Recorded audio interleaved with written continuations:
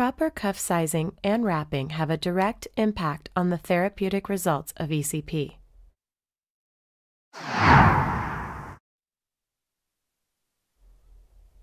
Before wrapping, center the patient on top of the buttocks cuff.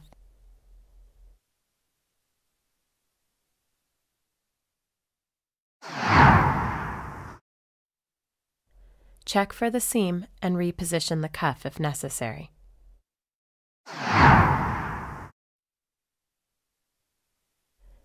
When wrapping the thigh, make sure the cuff is positioned on an angle as high into the groin as possible to protect the knee. Verify that the hose is placed in the middle of the thigh.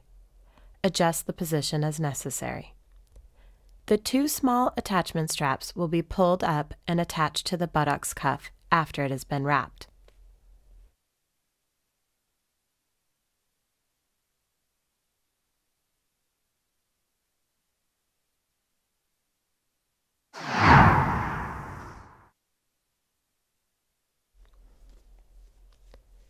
When wrapping the cuffs, make sure that the cuff is centered below the knee and above the ankle.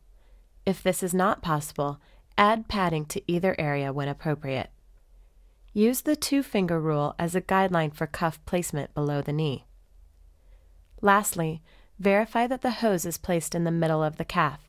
Adjust the position of the cuff as necessary.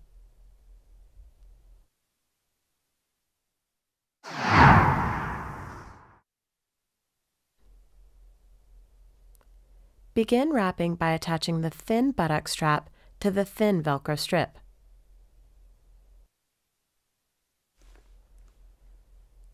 Next, attach the thick Velcro strap to the thick Velcro strip. Now take the two small attachment straps and pull upward from the thigh and secure to the outside of the buttocks cuff.